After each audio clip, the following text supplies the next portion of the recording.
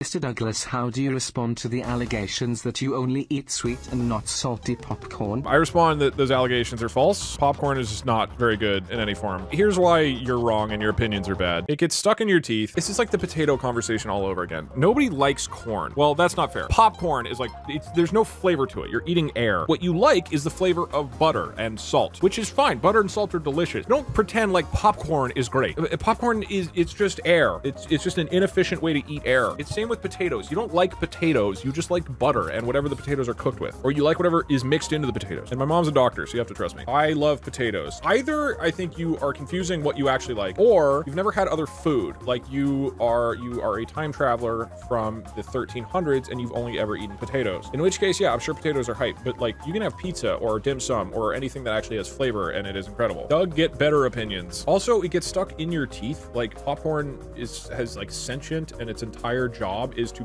burrow itself as uncomfortably far into your gums as possible. Toothpicks. Yeah, but I don't like the idea that when I eat a food, I have to go floss my teeth right afterwards. I have to believe that other people find that obnoxious and is not worth eating a bunch of flavorless, crunchy air. Theater popcorn tastes great because it's covered in butter and salt, which is, so if it's just a medium for flavor, then yeah, it's great. But like popcorn of itself is not like flavorful. Corn sort of is, but when you pop it, I guess you burst out all the flavor. I don't know why. That's how all food is. That's just not true. Have a carrot. Carrots have flavor and they are good. Spinach has flavor. Doug drinks olive oil. Yeah, olive oil has flavor. Have you never had olive oil? That's what I mean. You seriously hate every food that is a vessel for other flavors. If you were talking about a dish, I don't dislike a dish. Like mashed potatoes can be great with other things, but like just plain mashed potatoes with nothing in it? Who is stoked about that? Popcorn is a dish. Right, again, popcorn with butter or salt or oil is all great. You don't like potatoes, just what it's cooked with. Try pizza. Yeah, because pizza is a single food item that isn't influenced by what it's made with. What are you talking about? That is a terrible take. Pizza is delicious and has lots of things in it. Potatoes have amazing earthy flavor. I will eat a bare baked potato for fun. Yeah, earth like dirt. Right, exactly. Like if you want to go eat dirt, then you could use potato as a substitute. I'm so glad the potato debate is back. People don't seem receptive to the idea that potatoes suck. Confirmed Doug hates the American farmer. I don't, because then we mix the American farmer's